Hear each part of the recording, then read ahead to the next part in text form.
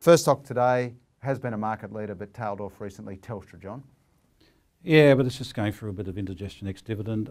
I still think you're going to make 10% out of it in the next 12 months with 2 divs and a bit of capital gain, so I'm happy to hold it, anything up to $5. Do you like Telstra, Ross? Yeah, I do. I must admit that Telstra is a company transformed. I think really the way in which it's negotiated with the government over the national broadband network, I think the way in which the new management has really been able to focus on its broadband and its mobile strategy means that it's been winning customers from its competitors. It's certainly had a coup because of the difficulties that Vodafone has had, and I've got to say that under David Thodey, I think this is a stock that's been renewed and great dividend in there as well. So another buy. Okay, Let's move on to oil. You like oil? Search.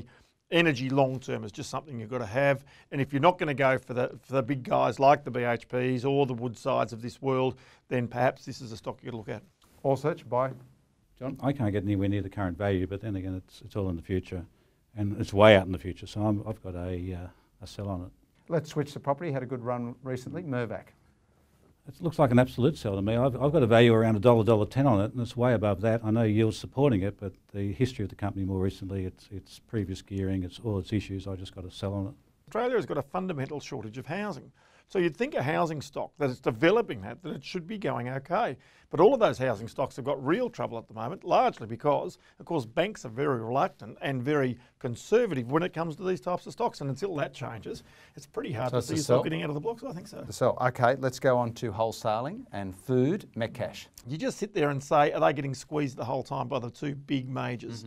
And I suspect that they constantly are. They've always found a niche, but if you think about it, they've got Aldi, they've got more Costco's coming. Life is just going to get tougher and tougher for them. Sell. Do you think it's a sell, John?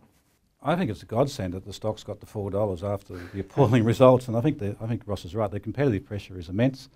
I can't see a way out for this company, and I think if I'd owned it, I'd be getting out of it pretty quick and forget about the dividend. Okay, condoms and medical supplies, Ansell. Interesting, isn't it?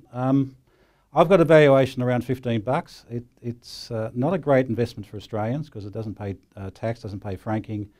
But well, I'd hold it. I think there's a bit of growth there, but I'm not encouraged to buy it. Got the same types of pressures on it that every other Australian manufacturer has got. A very high Australian dollar. It's got a pretty much locked up market share. So you sit there and say, where's the growth? So you're going to give me a hold? I'm going to give you a hold on that as well.